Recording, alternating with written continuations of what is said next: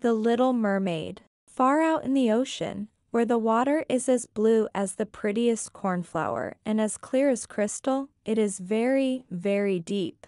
So deep, indeed, that no cable could sound it, and many church steeples, piled one upon another, would not reach from the ground beneath to the surface of the water above.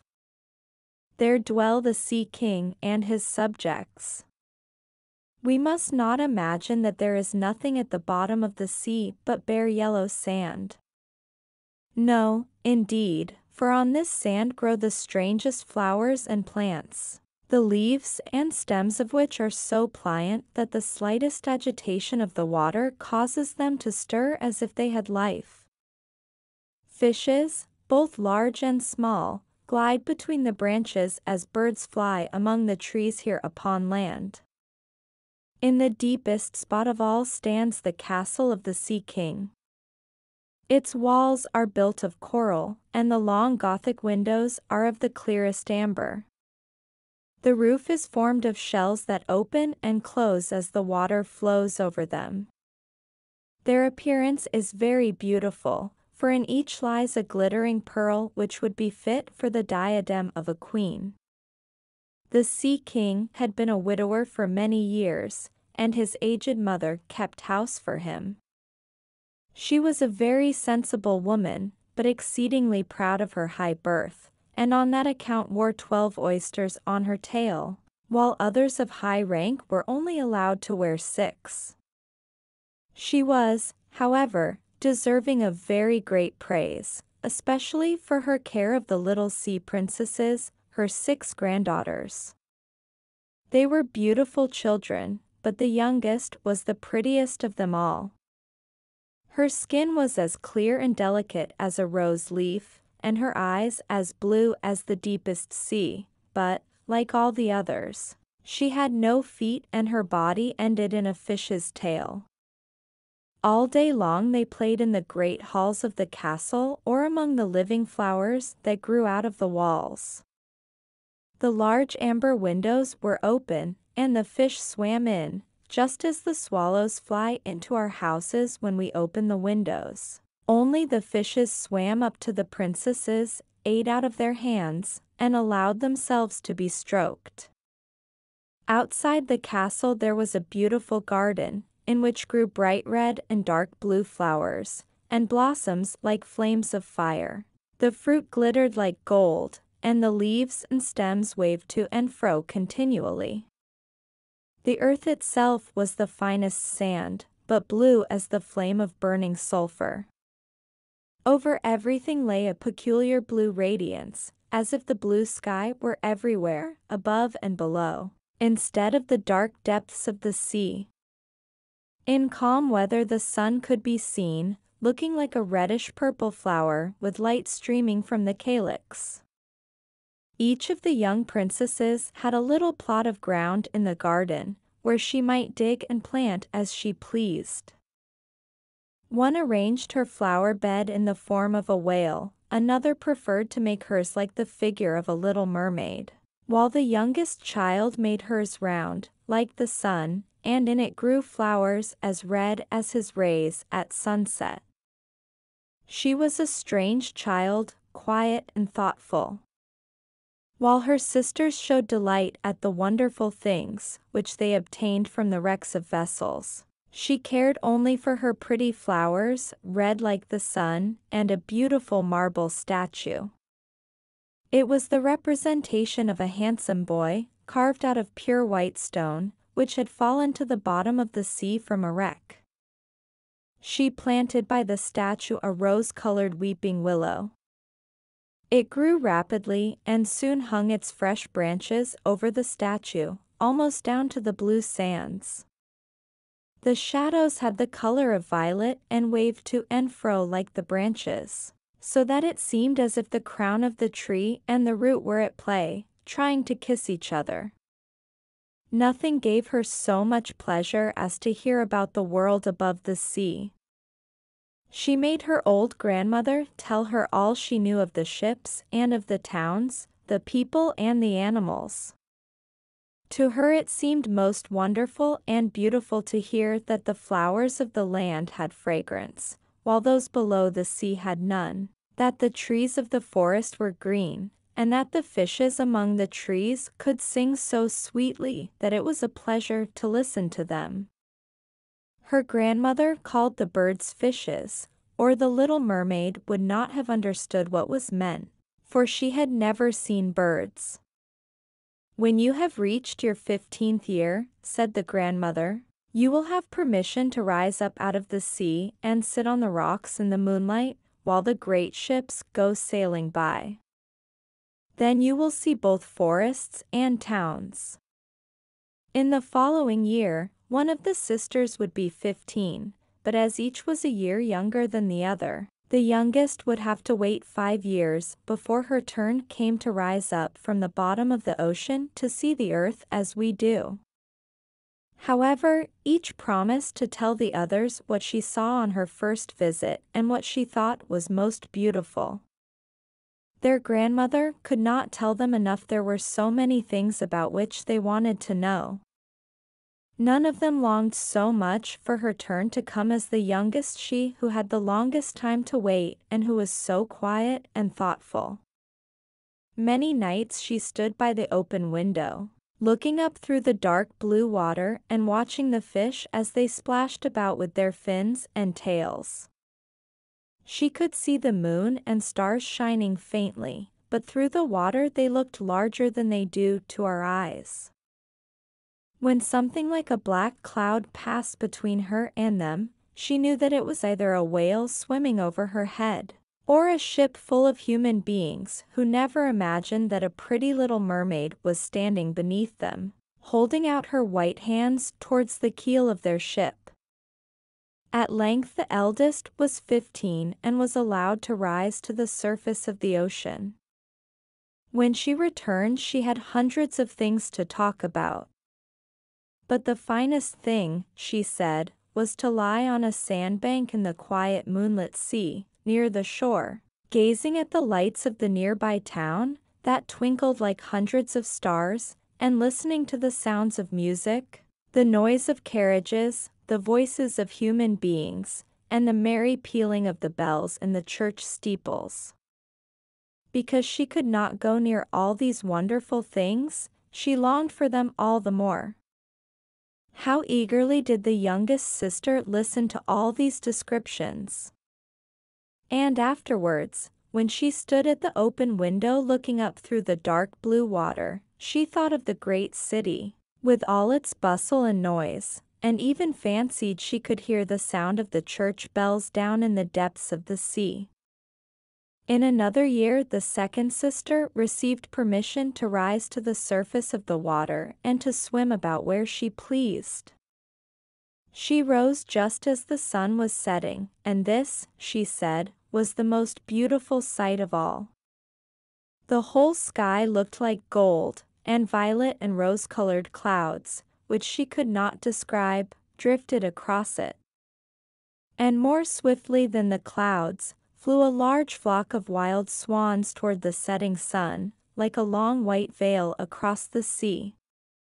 She also swam towards the sun, but it sank into the waves, and the rosy tints faded from the clouds and from the sea.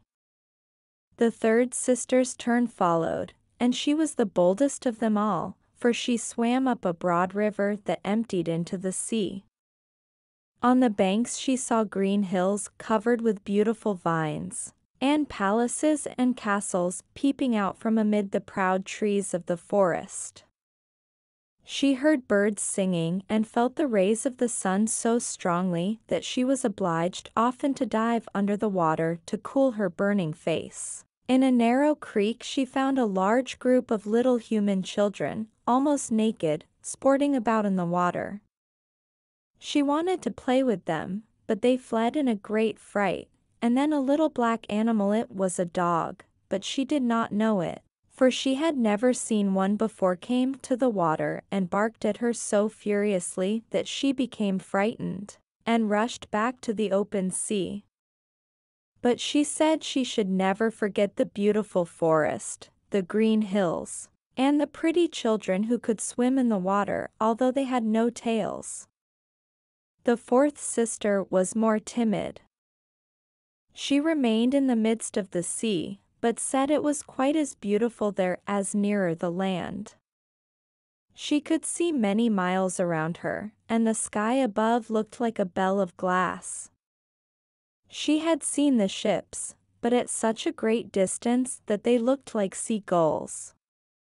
The dolphins sported in the waves, and the great whales spouted water from their nostrils till it seemed as if 100 fountains were playing in every direction. The fifth sister's birthday occurred in the winter, so when her turn came she saw what the others had not seen the first time they went up. The sea looked quite green, and large icebergs were floating about, each like a pearl, she said, but larger and loftier than the churches built by men. They were of the most singular shapes and glittered like diamonds. She had seated herself on one of the largest and let the wind play with her long hair. She noticed that all the ships sailed past very rapidly, steering as far away as they could, as if they were afraid of the iceberg. Towards evening, as the sun went down, dark clouds covered the sky, the thunder rolled, and the flashes of lightning glowed red on the icebergs as they were tossed about by the heaving sea. On all the ships the sails were reefed with fear and trembling, while she sat on the floating iceberg, calmly watching the lightning as it darted its forked flashes into the sea. Each of the sisters, when first she had permission to rise to the surface, was delighted with the new and beautiful sights. Now that they were grown-up girls and could go when they pleased, they had become quite indifferent about it. They soon wished themselves back again, and after a month had passed they said it was much more beautiful down below and pleasanter to be at home. Yet often, in the evening hours, the 5 sisters would twine their arms about each other and rise to the surface together. Their voices were more charming than that of any human being, and before the approach of a storm, when they feared that a ship might be lost, they swam before the vessel, singing enchanting songs of the delights to be found in the depths of the sea and begging the voyagers not to fear if they sank to the bottom. But the sailors could not understand the song and thought it was the sighing of the storm. These things were never beautiful to them, for if the ship sank, the men were drowned and their dead bodies alone reached the palace of the Sea King. When the sisters rose, arm in arm, through the water, their youngest sister would stand quite alone, looking after them, ready to cry only, since mermaids have no tears, she suffered more acutely. "Were I but 15 years old," said she, "I know that I shall love the world up there, and all the people who live in it." At last she reached her 15th year. "Well, now you are grown up," said the old dowager, her grandmother. "Come, and let me adorn you like your sisters." And she placed in her hair a wreath of white lilies, of which every flower leaf was half a pearl. Then the old lady ordered 8 great oysters to attach themselves to the tail of the princess to show her high rank. "But they hurt me so," said the little mermaid. "Yes, I know, pride must suffer pain," replied the old lady. How gladly she would have shaken off all this grandeur and laid aside the heavy wreath. The red flowers in her own garden would have suited her much better. But she could not change herself, so she said farewell and rose as lightly as a bubble to the surface of the water. The sun had just set when she raised her head above the waves. The clouds were tinted with crimson and gold, and through the glimmering twilight beamed the evening star in all its beauty. The sea was calm, and the air mild and fresh. A large ship with 3 masts lay becalmed on the water, only 1 sail was set, for not a breeze stirred. and the sailors sat idle on deck or amidst the rigging. There was music and song on board, and as darkness came on, 100 colored lanterns were lighted, as if the flags of all nations waved in the air. The little mermaid swam close to the cabin windows, and now and then, as the waves lifted her up, she could look in through glass window panes and see a number of gaily dressed people. Among them, and the most beautiful of all, was a young prince with large, black eyes. He was 16 years of age, and his birthday was being celebrated with great display. The sailors were dancing on deck, and when the prince came out of the cabin, more than 100 rockets rose in the air, making it as bright as day. The little mermaid was so startled that she dived underwater, and when she again stretched out her head, it looked as if all the stars of heaven were falling around her.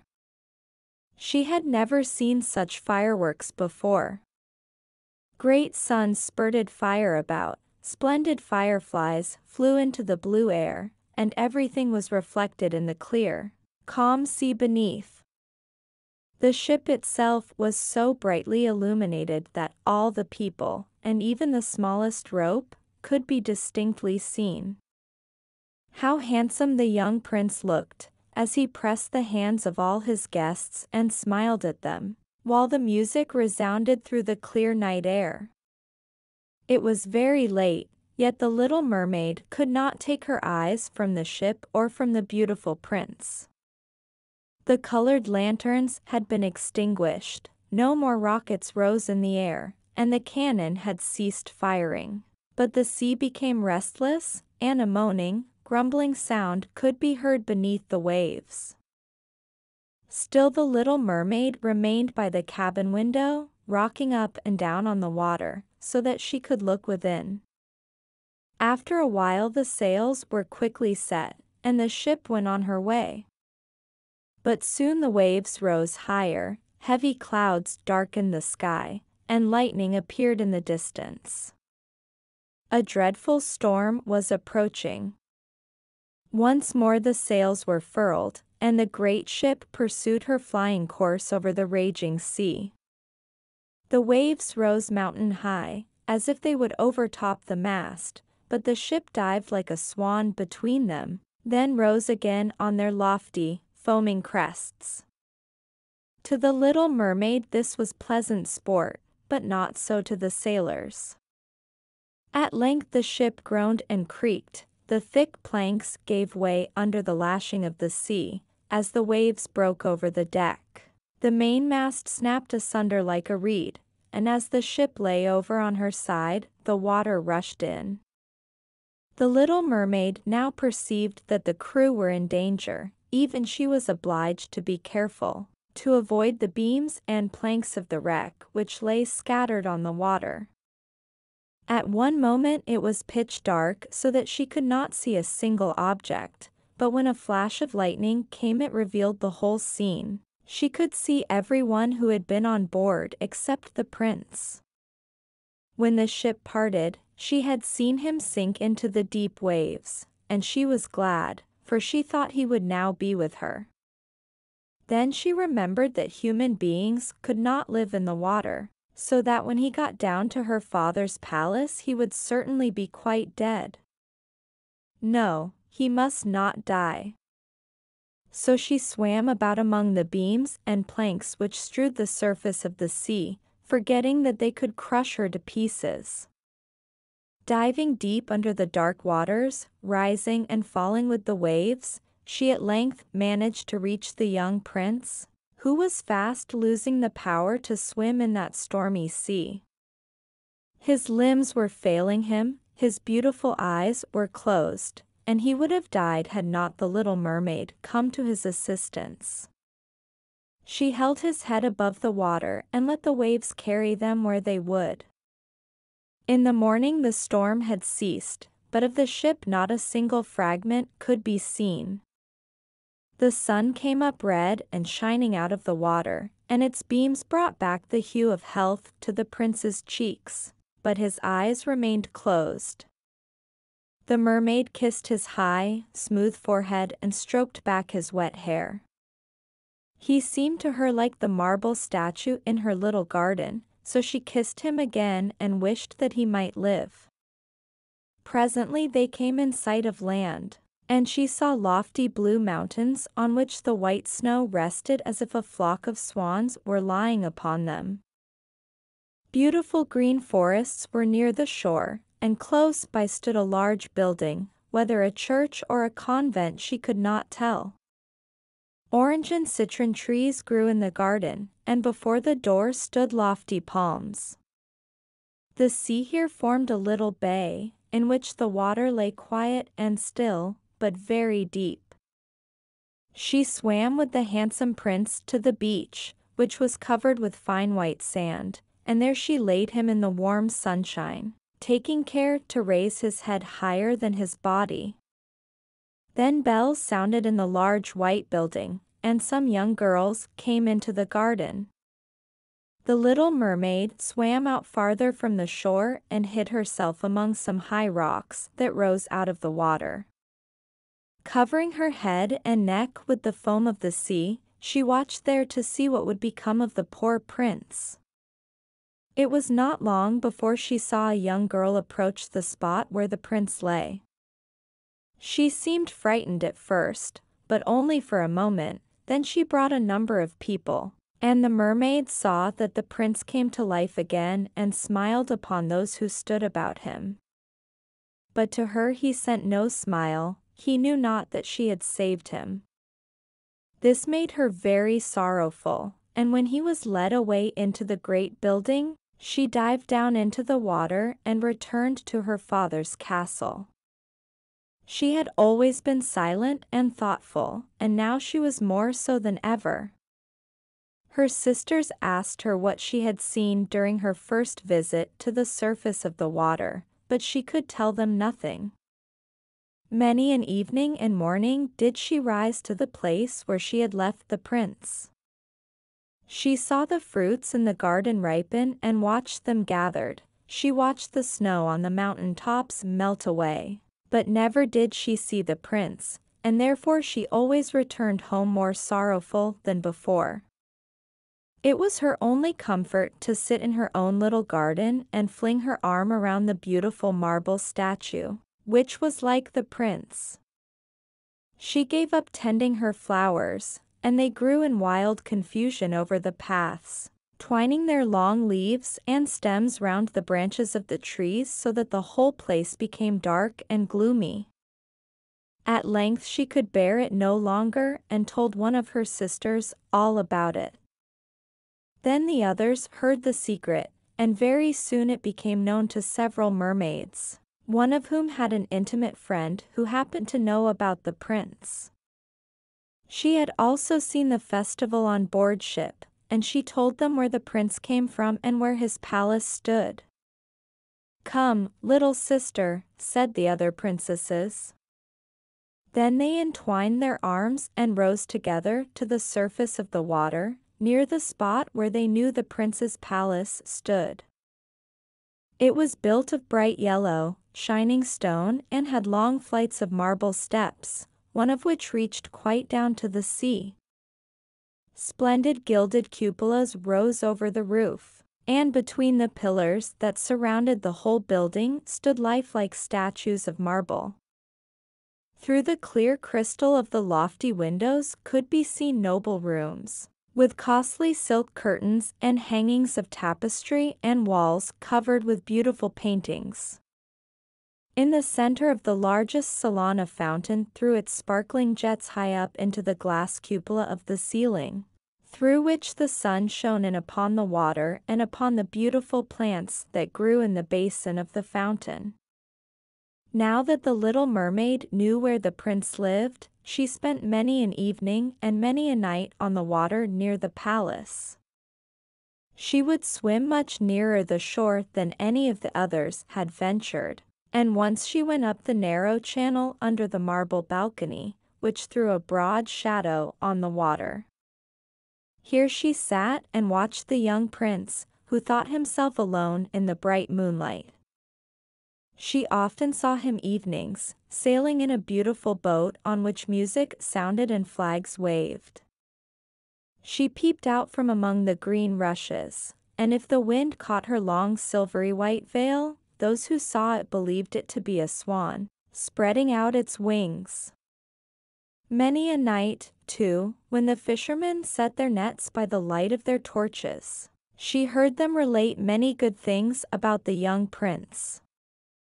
And this made her glad that she had saved his life when he was tossed about half dead on the waves. She remembered how his head had rested on her bosom and how heartily she had kissed him, but he knew nothing of all this and could not even dream of her. She grew more and more to like human beings and wished more and more to be able to wander about with those whose world seemed to be so much larger than her own. They could fly over the sea in ships and mount the high hills which were far above the clouds, and the lands they possessed, their woods and their fields, stretched far away beyond the reach of her sight. There was so much that she wished to know. But her sisters were unable to answer all her questions. She then went to her old grandmother, who knew all about the upper world, which she rightly called the lands above the sea. If human beings are not drowned, asked the little mermaid, can they live forever? Do they never die, as we do here in the sea? Yes, replied the old lady, they must also die, and their term of life is even shorter than ours. We sometimes live for 300 years, but when we cease to exist here, we become only foam on the surface of the water and have not even a grave among those we love. We have not immortal souls, we shall never live again, like the green seaweed when once it has been cut off. We can never flourish more. Human beings, on the contrary, have souls which live forever, even after the body has been turned to dust. They rise up through the clear, pure air, beyond the glittering stars. As we rise out of the water and behold all the land of the earth, so do they rise to unknown and glorious regions which we shall never see. Why have not we immortal souls? Asked the little mermaid, mournfully. I would gladly give all the hundreds of years that I have to live, to be a human being only for one day and to have the hope of knowing the happiness of that glorious world above the stars. You must not think that, said the old woman. We believe that we are much happier and much better off than human beings. So I shall die, said the little mermaid, and as the foam of the sea I shall be driven about, never again to hear the music of the waves or to see the pretty flowers or the red sun. Is there anything I can do to win an immortal soul? No, said the old woman, unless a man should love you so much that you are more to him than his father or his mother. And if all his thoughts and all his love were fixed upon you, and the priest placed his right hand in yours, and he promised to be true to you here and hereafter, then his soul would glide into your body, and you would obtain a share in the future happiness of mankind. He would give to you a soul and retain his own as well, but this can never happen. Your fish's tail, which among us is considered so beautiful, on earth is thought to be quite ugly. They do not know any better, and they think it necessary, in order to be handsome, to have two stout props, which they call legs. Then the little mermaid sighed and looked sorrowfully at her fish's tail. Let us be happy, said the old lady, and dart and spring about during the 300 years that we have to live, which is really quite long enough. After that we can rest ourselves, all the better. This evening we are going to have a court ball. It was one of those splendid sights which we can never see on earth. The walls and the ceiling of the large ballroom were of thick but transparent crystal. Many hundreds of colossal shells, some of a deep red, others of a grass green, with blue fire in them, stood in rows on each side. These lighted up the whole salon, and shone through the walls so that the sea was also illuminated. Innumerable fishes, great and small, swam past the crystal walls. On some of them the scales glowed with a purple brilliance, and on others shone like silver and gold. Through the halls flowed a broad stream, and in it danced the mermen and the mermaids to the music of their own sweet singing. No one on earth has such lovely voices as they, but the little mermaid sang more sweetly than all. The whole court applauded her with hands and tails, and for a moment her heart felt quite gay, for she knew she had the sweetest voice either on earth or in the sea. But soon she thought again of the world above her. She could not forget the charming prince, nor her sorrow that she had not an immortal soul like his. She crept away silently out of her father's palace, and while everything within was gladness and song, she sat in her own little garden, sorrowful and alone. Then she heard the bugle sounding through the water and thought, "He is certainly sailing above, he in whom my wishes center and in whose hands I should like to place the happiness of my life. I will venture all for him and to win an immortal soul. While my sisters are dancing in my father's palace, I will go to the sea witch, of whom I have always been so much afraid. She can give me counsel and help." Then the little mermaid went out from her garden and took the road to the foaming whirlpools, behind which the sorceress lived. She had never been that way before. Neither flowers nor grass grew there, nothing but bare, gray, sandy ground stretched out to the whirlpool, where the water, like foaming mill wheels, seized everything that came within its reach and cast it into the fathomless deep. Through the midst of these crushing whirlpools the little mermaid was obliged to pass before she could reach the dominions of the sea witch. Then, for a long distance, the road lay across a stretch of warm, bubbling mire, called by the witch her turf moor. Beyond this was the witch's house, which stood in the center of a strange forest, where all the trees and flowers were polypi, half animals and half plants. They looked like serpents with 100 heads, growing out of the ground. The branches were long, slimy arms, with fingers like flexible worms, moving limb after limb from the root to the top. All that could be reached in the sea they seized upon and held fast, so that it never escaped from their clutches. The little mermaid was so alarmed at what she saw that she stood still and her heart beat with fear. She came very near turning back, but she thought of the prince and of the human soul for which she longed, and her courage returned. She fastened her long, flowing hair round her head, so that the polypi should not lay hold of it. She crossed her hands on her bosom, and then darted forward as a fish shoots through the water, between the supple arms and fingers of the ugly polypi, which were stretched out on each side of her. She saw that they all held in their grasp something they had seized with their numerous little arms, which were as strong as iron bands.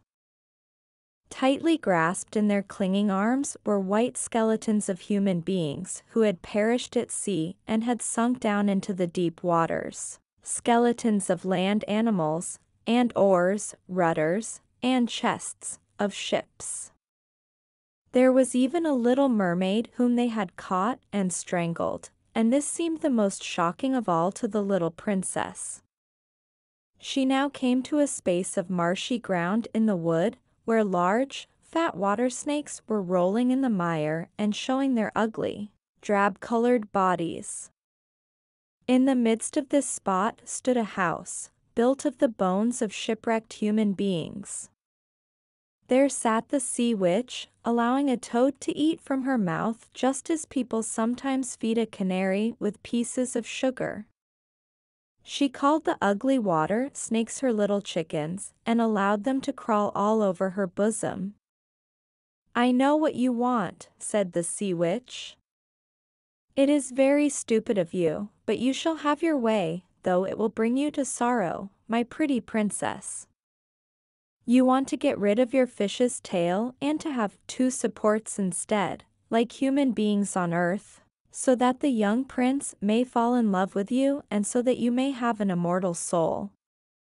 And then the witch laughed so loud and so disgustingly that the toad and the snakes fell to the ground and lay there wriggling. "You are but just in time," said the witch, "for after sunrise tomorrow I should not be able to help you till the end of another year. I will prepare a draught for you, with which you must swim to land tomorrow before sunrise, seat yourself there and drink it. Your tail will then disappear, and shrink up into what men call legs. You will feel great pain, as if a sword were passing through you. But all who see you will say that you are the prettiest little human being they ever saw. You will still have the same floating gracefulness of movement, and no dancer will ever tread so lightly. Every step you take, however, will be as if you were treading upon sharp knives, and as if the blood must flow. If you will bear all this, I will help you." "Yes, I will," said the little princess in a trembling voice, as she thought of the prince and the immortal soul. "But think again," said the witch, "for when once your shape has become like a human being, you can no more be a mermaid. You will never return through the water to your sisters or to your father's palace again. And if you do not win the love of the prince, so that he is willing to forget his father and mother for your sake and to love you with his whole soul and allow the priest to join your hands, that you may be man and wife, then you will never have an immortal soul. The first morning after he marries another, your heart will break and you will become foam on the crest of the waves." "I will do it," said the little mermaid, and she became pale as death. "But I must be paid, also," said the witch, "and it is not a trifle that I ask. You have the sweetest voice of any who dwell here in the depths of the sea, and you believe that you will be able to charm the prince with it. But this voice you must give to me. The best thing you possess will I have as the price of my costly draught, which must be mixed with my own blood so that it may be as sharp as a two-edged sword." "But if you take away my voice," said the little mermaid, "what is left for me? Your beautiful form, your graceful walk, and your expressive eyes. Surely with these you can enchain a man's heart. Well, have you lost your courage? Put out your little tongue, that I may cut it off as my payment, then you shall have the powerful draught." "It shall be," said the little mermaid. Then the witch placed her cauldron on the fire, to prepare the magic draught. "Cleanliness is a good thing," said she, scouring the vessel with snakes which she had tied together in a large knot. Then she pricked herself in the breast and let the black blood drop into the cauldron. The steam that rose twisted itself into such horrible shapes that no one could look at them without fear. Every moment the witch threw a new ingredient into the vessel, and when it began to boil, the sound was like the weeping of a crocodile. When at last the magic draught was ready, it looked like the clearest water. "There it is for you," said the witch. Then she cut off the mermaid's tongue, so that she would never again speak or sing. "If the polypi should seize you as you return through the wood," said the witch, "throw over them a few drops of the potion, and their fingers will be torn into 1,000 pieces." But the little mermaid had no occasion to do this, for the polypi sprang back in terror when they caught sight of the glittering draught, which shone in her hand like a twinkling star. So she passed quickly through the wood and the marsh and between the rushing whirlpools. She saw that in her father's palace the torches in the ballroom were extinguished and that all within were asleep. But she did not venture to go into them, for now that she was dumb and going to leave them forever, she felt as if her heart would break. She stole into the garden, took a flower from the flower bed of each of her sisters, kissed her hand towards the palace 1,000 times, and then rose up through the dark blue waters. The sun had not risen when she came in sight of the prince's palace and approached the beautiful marble steps, but the moon shone clear and bright. Then the little mermaid drank the magic draught, and it seemed as if a two-edged sword went through her delicate body. She fell into a swoon and lay like one dead. When the sun rose and shone over the sea, she recovered and felt a sharp pain, but before her stood the handsome young prince. He fixed his coal-black eyes upon her so earnestly that she cast down her own and then became aware that her fish's tail was gone, and that she had as pretty a pair of white legs and tiny feet as any little maiden could have. But she had no clothes, so she wrapped herself in her long, thick hair. The prince asked her who she was and whence she came. She looked at him mildly and sorrowfully with her deep blue eyes, but could not speak. He took her by the hand and led her to the palace. Every step she took was as the witch had said it would be. She felt as if she were treading upon the points of needles or sharp knives. She bore it willingly, however, and moved at the prince's side as lightly as a bubble, so that he and all who saw her wondered at her graceful, swaying movements. She was very soon arrayed in costly robes of silk and muslin and was the most beautiful creature in the palace, but she was dumb and could neither speak nor sing. Beautiful female slaves, dressed in silk and gold, stepped forward and sang before the prince and his royal parents.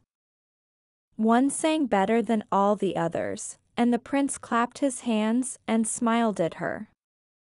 This was a great sorrow to the little mermaid, for she knew how much more sweetly she herself once could sing, and she thought, if he could only know that I have given away my voice forever, to be with him.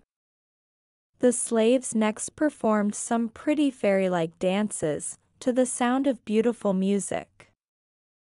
Then the little mermaid raised her lovely white arms, stood on the tips of her toes, glided over the floor, and danced as no one yet had been able to dance. At each moment her beauty was more revealed, and her expressive eyes appealed more directly to the heart than the songs of the slaves.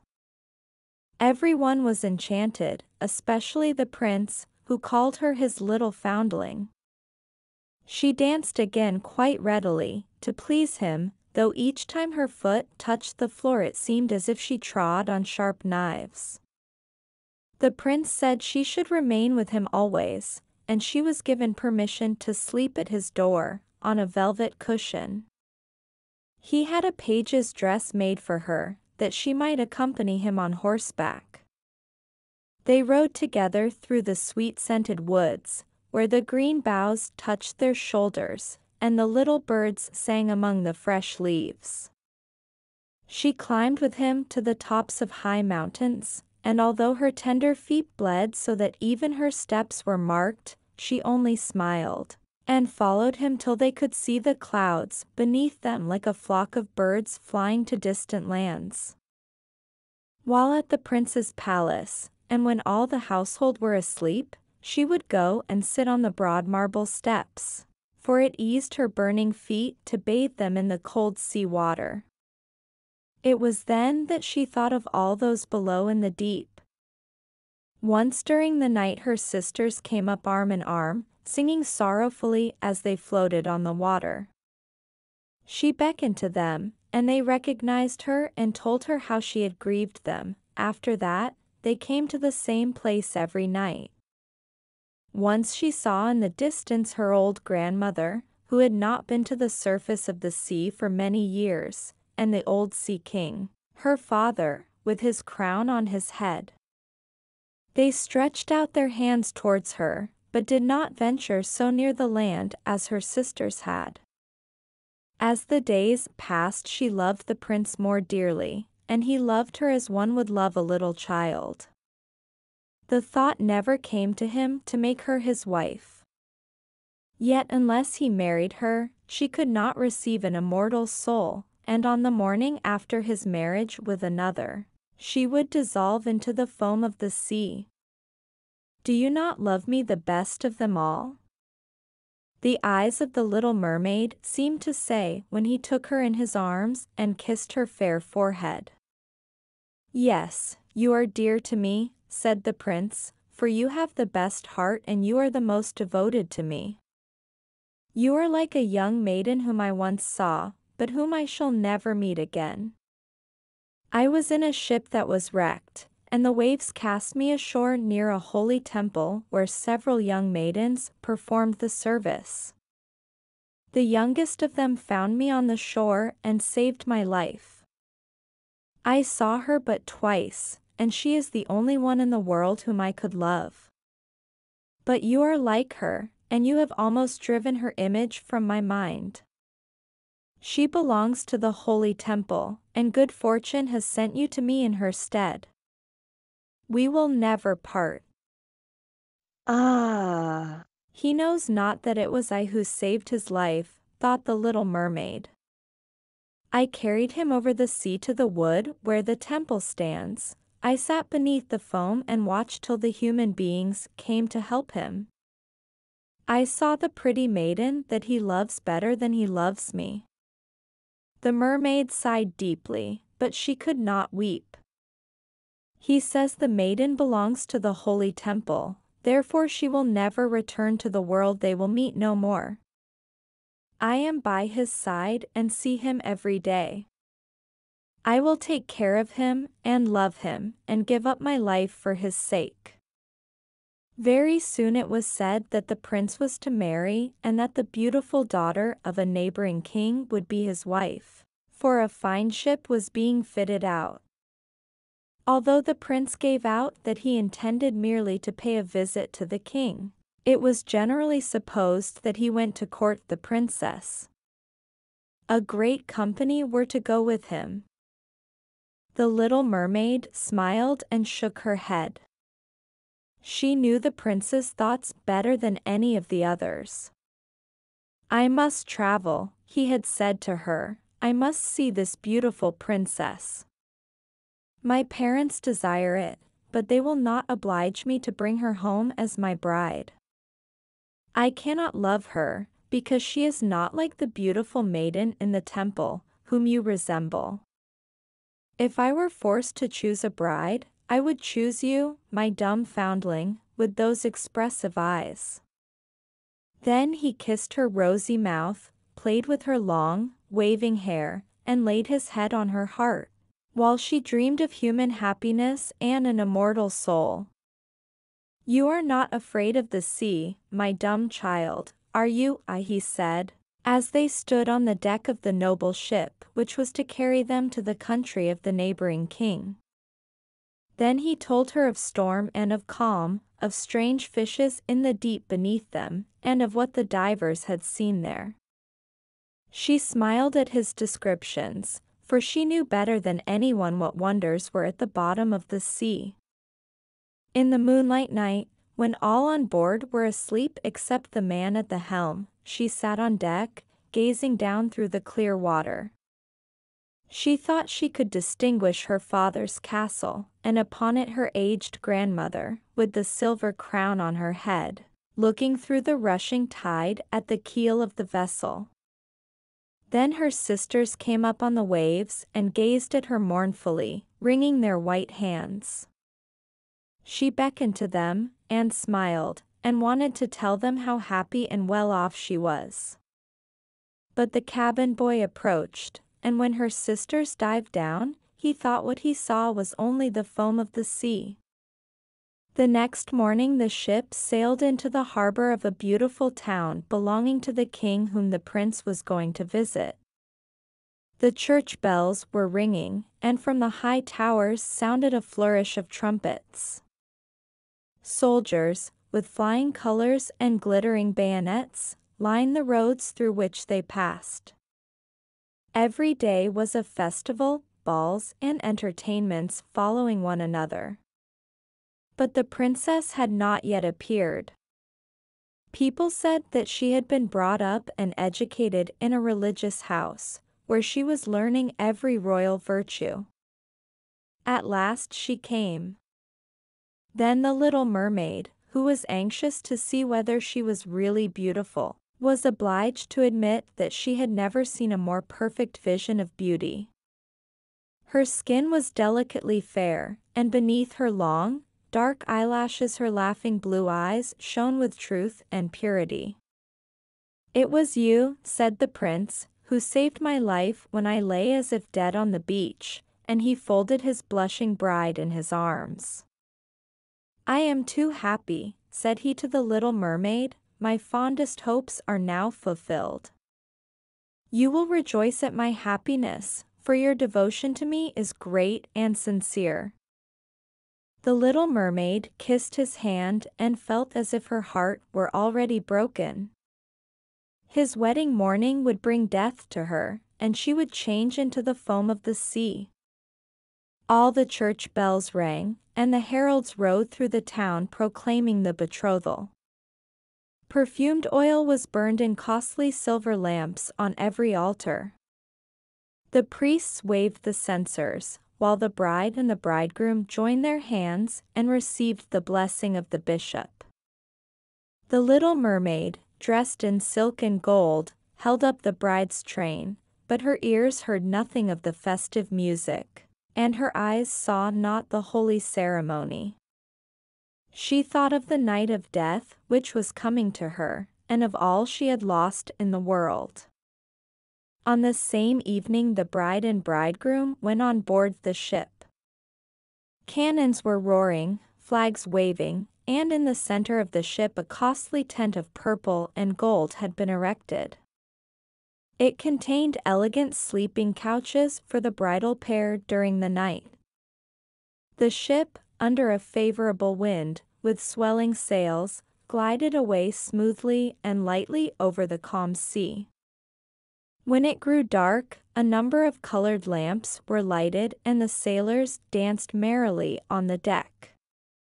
The little mermaid could not help thinking of her first rising out of the sea, when she had seen similar joyful festivities, so she too joined in the dance, poised herself in the air as a swallow when he pursues his prey, and all present cheered her wonderingly. She had never danced so gracefully before. Her tender feet felt as if cut with sharp knives, but she cared not for the pain, a sharper pang had pierced her heart. She knew this was the last evening she should ever see the prince for whom she had forsaken her kindred and her home. She had given up her beautiful voice and suffered unheard of pain daily for him, while he knew nothing of it. This was the last evening that she should breathe the same air with him or gaze on the starry sky and the deep sea. An eternal night, without a thought or a dream, awaited her. She had no soul, and now could never win one. All was joy and gaiety on the ship until long after midnight. She smiled and danced with the rest, while the thought of death was in her heart. The prince kissed his beautiful bride, and she played with his raven hair till they went arm in arm to rest in the sumptuous tent. Then all became still on board the ship, and only the pilot, who stood at the helm, was awake. The little mermaid leaned her white arms on the edge of the vessel and looked towards the east for the first blush of morning, for that first ray of the dawn which was to be her death. She saw her sisters rising out of the flood. They were as pale as she, but their beautiful hair no longer waved in the wind, it had been cut off. "We have given our hair to the witch," said they, "to obtain help for you, that you may not die tonight. She has given us a knife, see, it is very sharp. Before the sun rises you must plunge it into the heart of the prince. When the warm blood falls upon your feet they will grow together again into a fish's tail, and you will once more be a mermaid and can return to us to live out your 300 years before you are changed into the salt sea foam. Haste, then, either he or you must die before sunrise.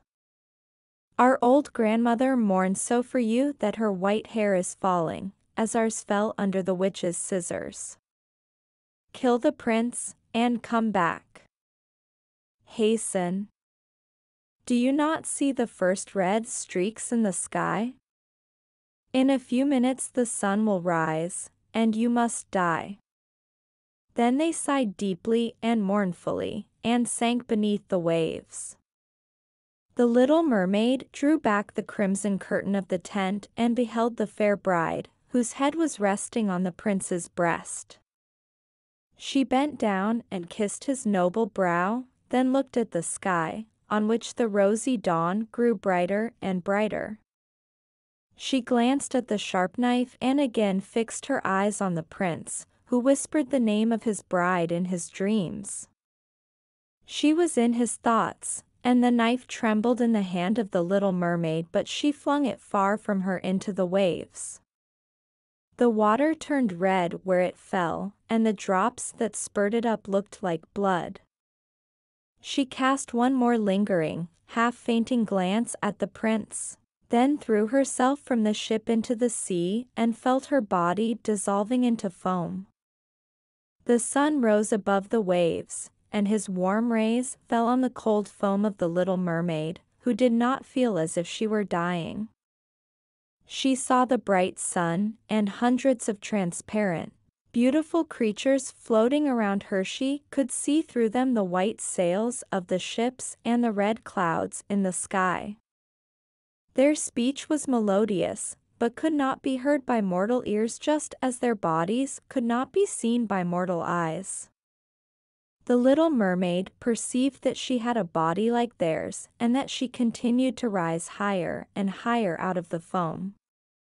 "Where am I?" asked she, and her voice sounded ethereal, like the voices of those who were with her.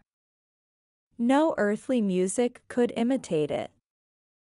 "Among the daughters of the air," answered one of them. "A mermaid has not an immortal soul, nor can she obtain one unless she wins the love of a human being. On the will of another hangs her eternal destiny. But the daughters of the air, although they do not possess an immortal soul, can, by their good deeds, procure one for themselves. We fly to warm countries and cool the sultry air that destroys mankind with the pestilence. We carry the perfume of the flowers to spread health and restoration. After we have striven for 300 years to do all the good in our power, we receive an immortal soul and take part in the happiness of mankind. You, poor little mermaid, have tried with your whole heart to do as we are doing. You have suffered and endured, and raised yourself to the spirit world by your good deeds, and now, by striving for 300 years in the same way, you may obtain an immortal soul." The little mermaid lifted her glorified eyes toward the sun and, for the first time, felt them filling with tears. On the ship in which she had left the prince there were life and noise, and she saw him and his beautiful bride searching for her. Sorrowfully they gazed at the pearly foam, as if they knew she had thrown herself into the waves. Unseen she kissed the forehead of the bride and fanned the prince, and then mounted with the other children of the air to a rosy cloud that floated above. "After 300 years, thus shall we float into the kingdom of heaven," said she. "And we may even get there sooner," whispered one of her companions. "Unseen we can enter the houses of men where there are children, And for every day on which we find a good child that is the joy of his parents and deserves their love, our time of probation is shortened. The child does not know, when we fly through the room, that we smile with joy at his good conduct, for we can count 1 year less of our 300 years. But when we see a naughty or a wicked child we shed tears of sorrow, and for every tear a day is added to our time of trial.